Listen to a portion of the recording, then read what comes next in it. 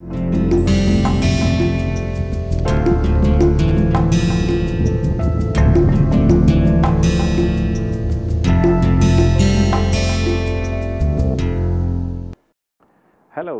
welcome to Advanced Composites. In the current 7th week of this course, today is the 5th day, and what we plan to start today is a new theme of discussion, and that relates to thermal effects in composite laminates. The reason we are going to discuss these effects is because these effects are extremely important in context of composite laminates, because most of times when composite laminates are fabricated, they are fabricated at elevated temperatures, which could be more than 100 degrees or 150 degrees centigrade. So, it is at that temperatures that several phases of the laminate fibers and matrix, they are processed and they are heated till that temperature, and then at that temperature the reaction happens and everything solidifies, and then the composite is brought down to room temperatures. So, as the material is brought down to room temperatures, inbuilt stresses may develop because of temperature effects, even though there may not be any external forces applied on the system. So, how do we compute these stresses and strains in composites? It is an extremely important question, and what we plan to do today, tomorrow, and maybe one day in the next week is to discuss how these effects can be accounted for and calculated. So, that is what is the agenda for next few days. So, what we are going to discuss is thermal effects.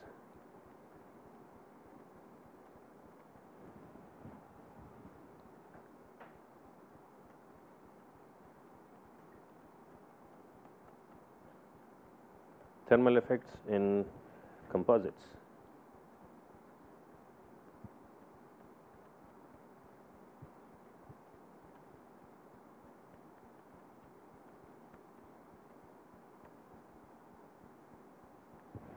Now, if there is no thermal effect,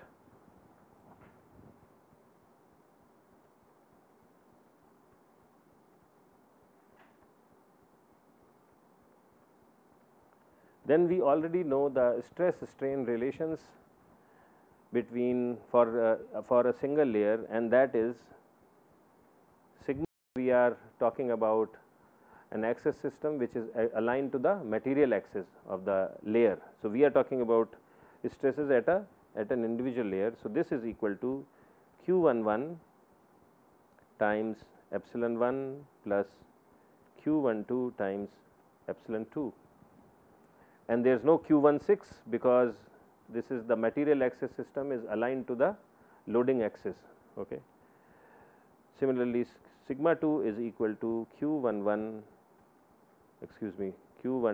times epsilon 1 plus Q22 times epsilon 2, and tau tau 12 equals Q66 gamma 12. So, these expressions, they essentially come out from the original Hooke's law, but when temperature effects are there, then this Hooke's law has to be modified, and once it is modified, these are the relations for modified Hooke's law.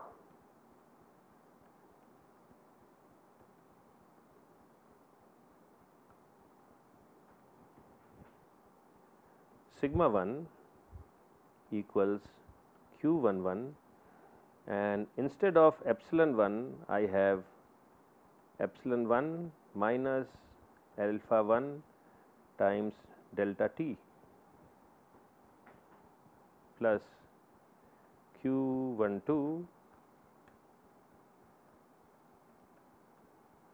times epsilon 2 minus alpha 2 times delta T.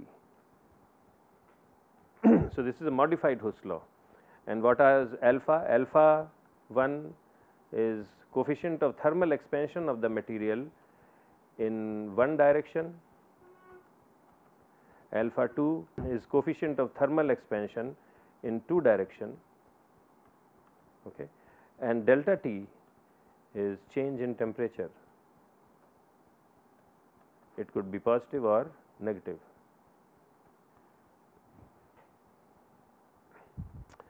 So, similarly sigma 2 using modified Hooke's law is Q12 epsilon 1 minus alpha 1 delta T plus Q22 times epsilon 2 minus alpha 2 delta T, okay, and tau 12 is equal to Q66 times gamma 12, because alpha 12 bar is, or no such thing as alpha 12 bar, okay. So, this is the modified Hooke's law. Now, if I want to move from 1-2 axis system to an xy axis system, then what do I do? So, sigma x, sigma y, tau xy is equal to, so this is in the 1-2 axis system. So, we will write down the relations for xy coordinate system also. So, for xy coordinate system, we have a q bar matrix.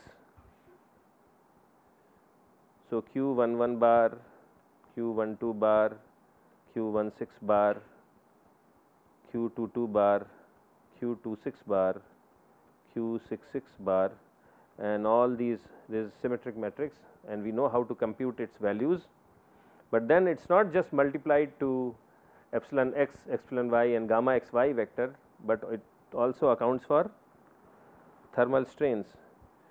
So, this is epsilon x, epsilon y, gamma xy minus alpha x times delta T minus alpha y times delta T and minus alpha xy times delta T. So, it should be remembered that in xy coordinate system there is an alpha xy which is non-zero, but in the 1-2 coordinate system alpha 12 is 0. Now, what is the difference between epsilon x and this thing? So, these strains are the actual strains in the system.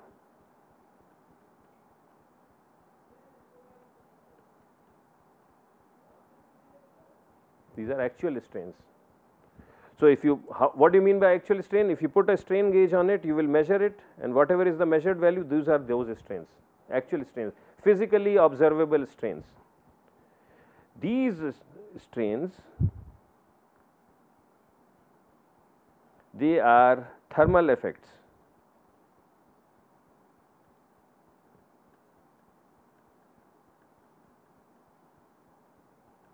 These are thermal effects. So, we will illustrate by an example. Suppose we have an aluminum bar and I heat it, and the bar is free to expand. The bar is free to expand. Then what will happen? When it expands, epsilon x will be not 0, right? It is expanding. So, if I put a strain gauge here,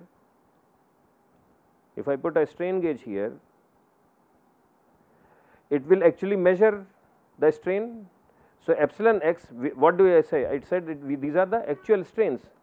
So, epsilon x will not be 0 and alpha x and delta T will also be not 0, and it will be just that it will expand by the same amount, which will be equal to alpha x times delta T, right. So, in this case epsilon x will be equal to alpha x times delta t. It will expand by that amount, and then the unit per unit expansion is called the strain. So, this epsilon x minus alpha x times delta t, when you add these up, it will come to be 0. The sum of this and this will come out to be 0. So, what will be the stress when a aluminum bar is free to expand? It is not experiencing any stresses. So, our model should be such that it should predict 0 stress. So, all these 3 vectors in that case, components of the vectors, they will be 0, and when they are 0, it will mean that sigma x will be q11 times 0 plus q12 times 0 plus q16 times 0. So, external stress will come out to be 0. Understood? And that is what is the reality. So, it works. Now, consider the other case, when we have an aluminum bar and again we are heating it, and we are putting some strain gauges to measure the expansions in x, y and all these things. But one thing what we are doing is, we are constraining. So, it cannot expand, and we are heating it. So, what will happen? The actual strain in the bar will be 0. Actual strain in the bar will be 0, and alpha x times delta t will not be 0. Similarly, epsilon y will be 0, and alpha y times delta t will not be 0, and so on and so forth. Okay. So, when that happens, the sum of this epsilon x and alpha x delta t will not be 0, but it will be a negative quantity. And when it is a negative quantity and it gets multiplied by q11, q12 and all this, you will find that sigma x, sigma y and tau xy, they may not be necessarily 0, they may be compressive entities. Okay. So, this is how we compute thermal stresses. Okay. So, in the strain vector, we have not just epsilon x, epsilon y and gamma xy, which is the actual strain, but we subtract from that the thermal effect, and then we multiply that modified strain vector with the q bar matrix to get stresses at each ply level. So, this is very important to understand. So, the next question is that alpha 1 and alpha 2, these are material properties, and they are, so we can measure them, but if we move from 1 2 axis system to x y axis system, how do we calculate alpha x, alpha y and alpha xy? Because unless we know these, I cannot compute all these numbers in the green block. So, that is the next thing I will write down. So, these are basically strain transformation equations. So, alpha x, alpha y and gamma xy is equal to cosine square theta, sine square theta, sine square theta, cosine square theta, sine 2 theta minus sine 2 theta and actually the third column, it really does not matter, and the reason it does not matter is because alpha 1 is not 0, alpha 2 is not 0, but alpha 1 2 is always 0. Okay. So, using these relations we can calculate alpha x, alpha y, alpha xy. Okay. So, this is the modified Hooke's law. Now, if we have this modified Hooke's law, then how do, so next thing is ABD relations, how do they change?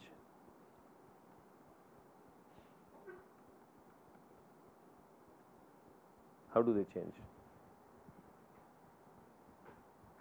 Okay. So, our original relations are N M is equal to A, B, B and D epsilon x naught and k x y naught, right. These are the original relations. So, these relations are valid when no thermal effect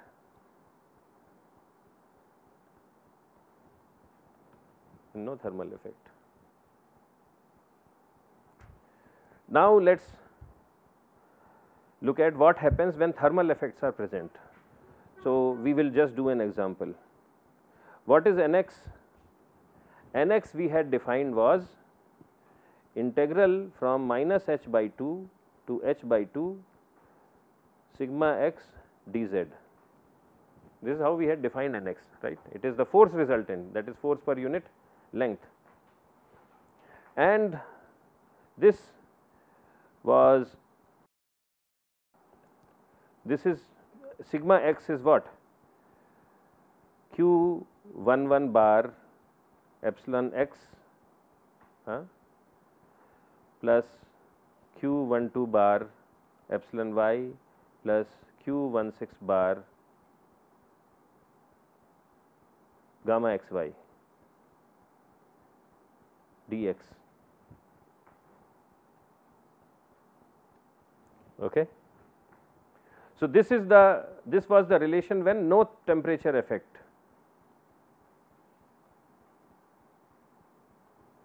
But now we have a modified Hooke's law, right. So, in presence of temperature,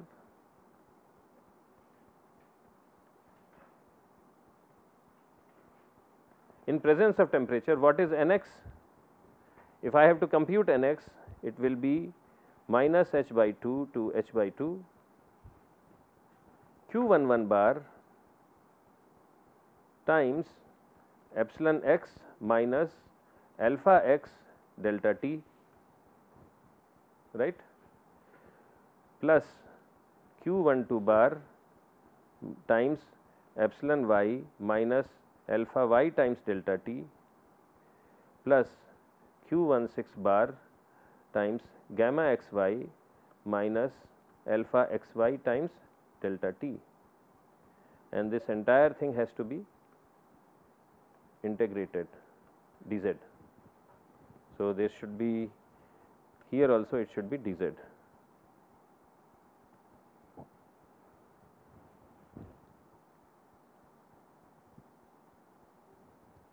Okay. And minus h by 2 to h by 2, if I integrate it, now I can break it up into a temperature related component and a non temperature related component. So, Q11 bar, and we also know that what is epsilon x? This is equal to epsilon x naught plus z k x naught, right. This is right. So, this is, and so on and so forth. So, I do that substitution. So, I get epsilon x naught plus Q12 epsilon y naught plus Q12 bar gamma xy naught. So, these are the mid plane strain components dz plus minus h by 2,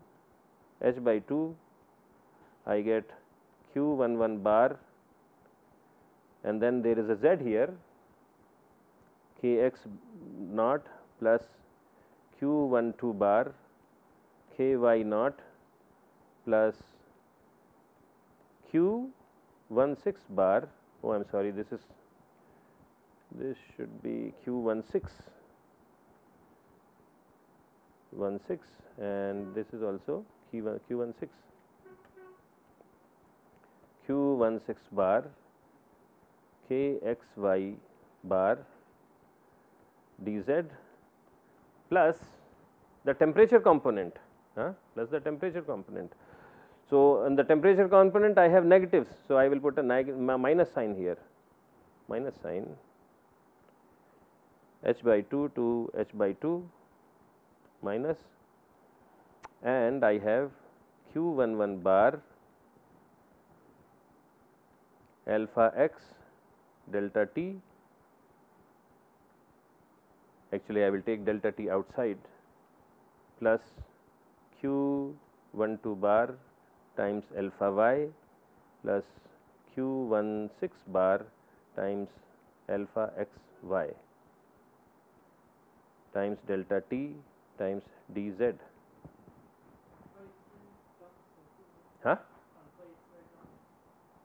Alpha xy term is here. होता है, because when we do the strain transformation, we have seen this. See this?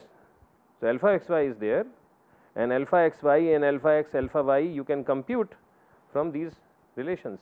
So, alpha xy is not necessarily 0. Okay. So, now when I do all this, essentially what I end up getting is nx is equal to A11 epsilon x naught plus A12 epsilon y naught plus A16 gamma xy naught. So, these terms are coming from the first integral. Then from the second integral I get the b terms, B11 kxy naught, no I am sorry, kx naught plus B12 ky naught plus B16 kxy naught. So, this I am getting from the second integral from here, and the first set of components are coming from the first integral, and then from the third integral I can add up all these things, okay. So, I get a third term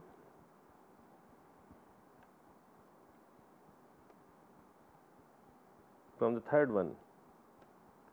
So, I get minus, and I get n x t hat times delta t, and this I am getting from the third integral n x hat.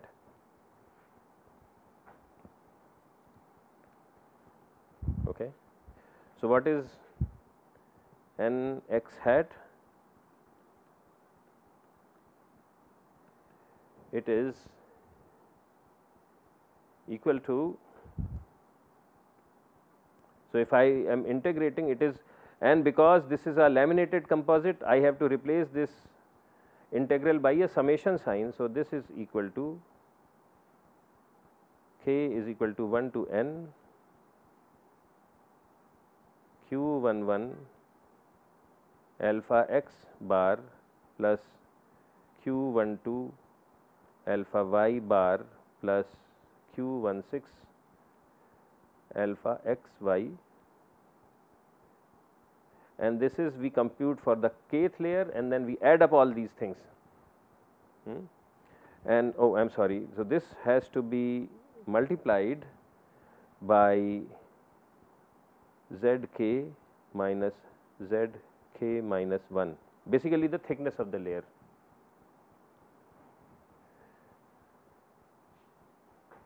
So, this is nx hat.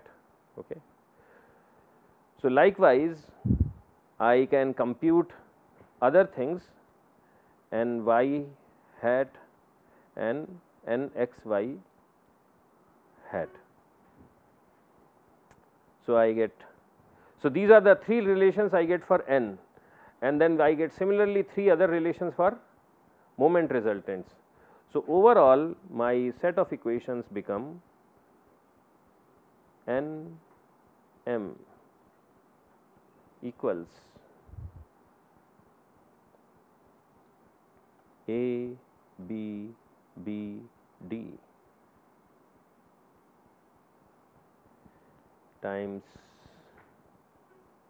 epsilon naught times k naught curvature matrix minus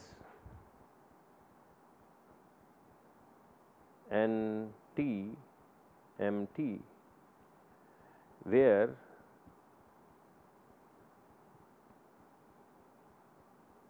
n t and m t equals n t hat and m t hat times delta t. Okay, because there is a delta t term here, if you remember. So, the integral of everything in the bracket over the thickness is n x hat, n y hat, and so on and so forth, but then you have to multiply it by delta t term. So, this is what I wanted to cover today. Tomorrow we will extend this discussion and we will also see what happens to the governing differential equations and the boundary conditions, and then we will start solving an actual problem and see where it leads us. So, that is all for today, and I look forward to seeing you tomorrow. Thank you.